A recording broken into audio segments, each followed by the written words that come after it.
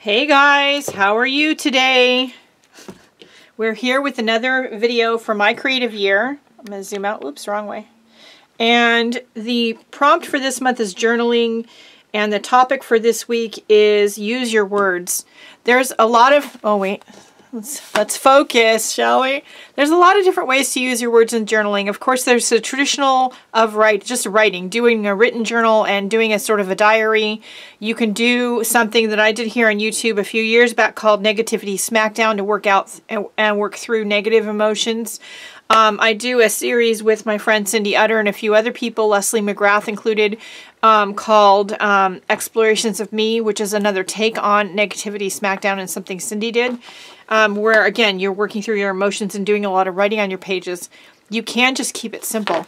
This whole year, I've been doing journal pages that say something sometimes kind of powerful with one image and one word, and they don't really say too much. My art, I've discovered over the years, is about words. I rarely do a journal page that has no words on it. That's really rare for me. I'm all about using words in your art.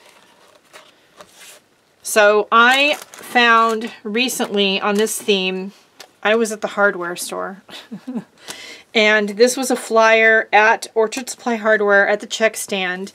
And it's for, I don't know, their, rewards point thing, whatever. But that little window that says, "Are you in?" That says a lot. And like our prompt last week, which was emotion, for me, evokes a lot of emotion. So I want to do something with this week to give you guys all some idea of what you can do with your words and your art. It doesn't have to be complicated. There doesn't have to be any drawing involved.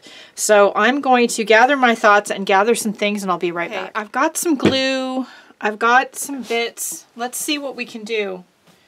So this is going to be the focus of our page. And unlike last week, for the video last week for my creative year, I think I'm going to talk my way through this one. And I'm going to first cut the distracting part of this off. And I'm going to cut out this window. I really should have my reading glasses on for this, but I don't.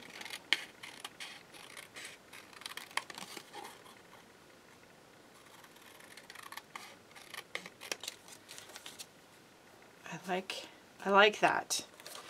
So to me, this really speaks to me. So have you or are you ever feeling like the rest of the world is involved or part of some kind of a group or club that you're just not a member of and somebody forgot to tell you about, and you just have no idea what they're talking about most of the time?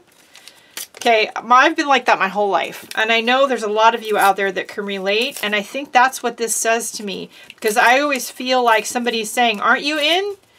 And I'm just like, what are you talking about? I have no idea. So I'm going to, I've had this page, and this is a Dina Wakley Media Journal, and this is one of her Canvas pages, and I took a bunch of, that was, I think, a piece of drop paper. I threw that away. I didn't want to throw that away. That was a piece of drop paper that had a bunch of washi tape on it, and I didn't know what to do with it, so I just stuck it to the page, but that's okay. We're going to use it there in our background. My current style of journaling is not about covering up the entire journal page. And let's see. Yeah, I just want one of each color. And this is just some scribbling, an experiment that I was doing. And I save all these little bits and pieces. And if I don't use them in my art, then I send them out in Happy Mail and stuff. This is from one of our art experiments, our art mixology experiments. So, but I don't want too many straight edges other than in the window. So we're going to tear the edges here.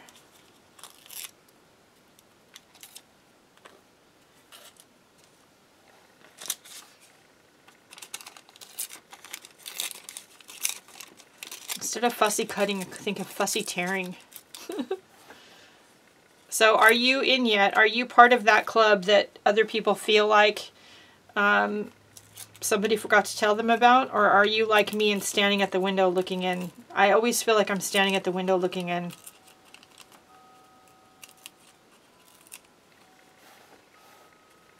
think that one will work fine. Okay, so now I want to dry fit my pieces.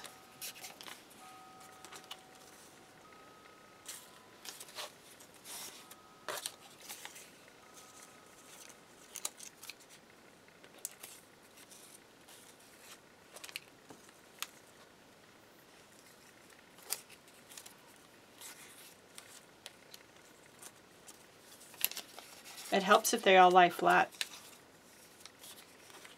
There we go.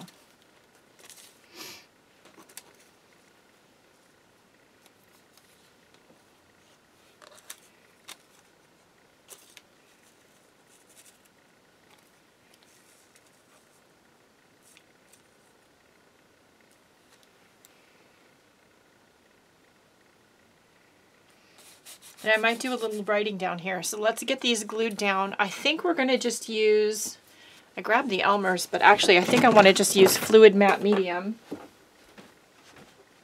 Let's see.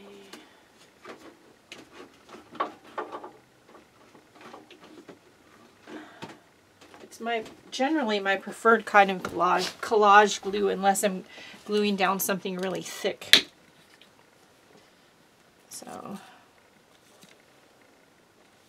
and it'll work just fine on the paper. I mean on the fabric. Y'all knew what I meant, right? Now these crayon rubbings are done on deli paper, so they will become a little bit transparent when they're glued down, not too much.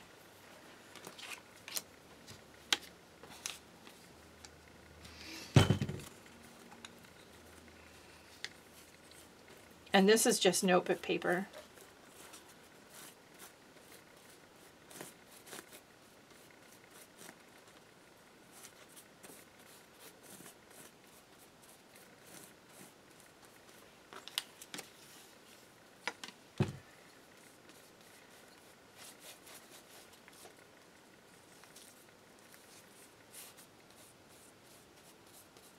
So you can do your journaling with pictures or words. It doesn't have to be just words.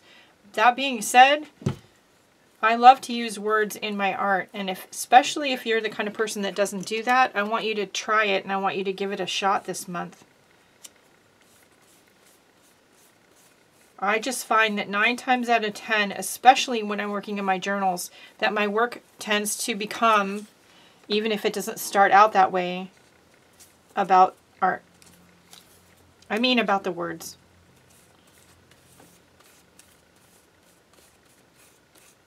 Did you see what I did there? I wanted the torn edge on the window. There is a cut edge up here that I forgot to tear, but I'm going to put it up here and it'll disappear into the background of the page, so it's less obvious. I'm going to, oops, push things down with a card.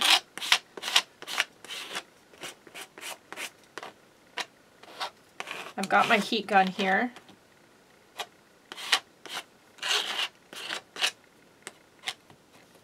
So we can try and push things down. The pamphlet might not want to stick. Let's see. Let's see if we can get it to stick.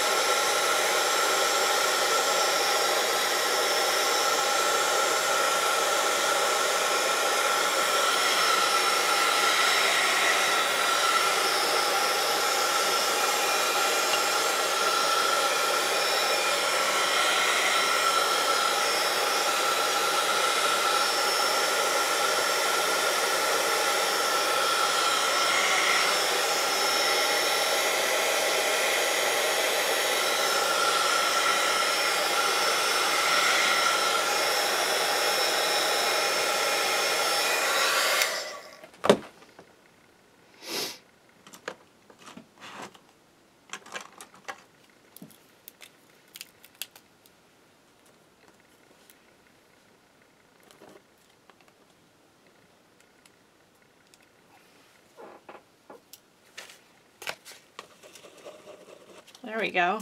Didn't want to work.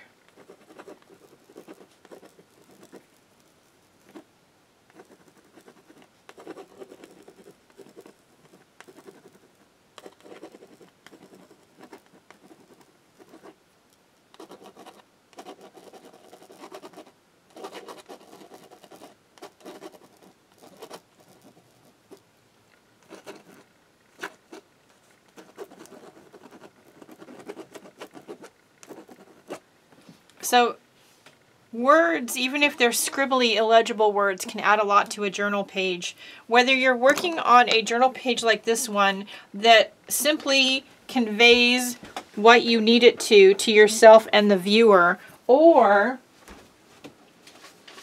you're doing pages more like these that I've been doing lately, not only on these pieces of paper, but also in my traveler's notebook, where you create certain drawings and then journal around the drawings to create a whole page.